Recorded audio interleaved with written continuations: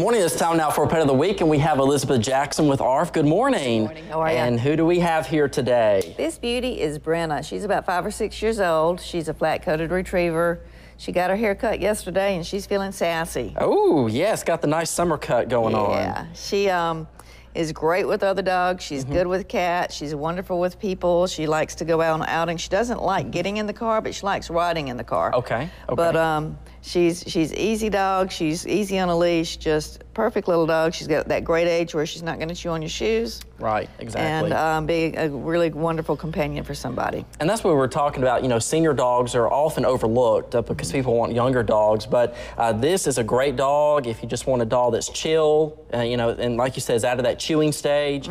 So she would be a perfect fit. She for would someone be. Like that. People overlook the adult dogs, and they overlook black dogs. It's called black dog syndrome, and they typically go past them and look for other dogs, but I think they match your clothes. That's right. That's right. And they're really wonderful dogs, and she is a beauty, and she is such a great dog. She needs a perfect home. And you have 2 events coming up. We do. On August the 1st, we're going to be at Brown's Fine Art and Framing in Fondren. Okay.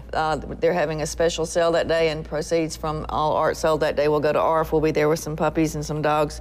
And then on August the 2nd, we're going to be at Walmart in Madison. Okay. And Mike's Hard Lemonade and Southern Beverage are sponsoring our event there. We'll have an adoption event, and then they'll have all sorts of fun swag for donations and adoption applications. You get all sorts of fun stuff from Mike's Hard Lemonade.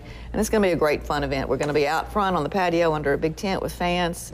And so come join us. Sounds like a great event. Yes. Okay, for people interested in adoption, how can they get in contact with you guys? They can contact us through our Facebook page, Animal Rescue Fund of Mississippi. They can email us at arfms@comcast.net. Okay. They can try to call us, but we're not at the desk very often. So it's 769-216-3414. Keep trying if we don't answer, but it's easier to email us. Okay, Elizabeth Jackson with ARF. Thank you so much. We'll be back with more news and weather in a couple minutes. You're watching 16 WAPT News.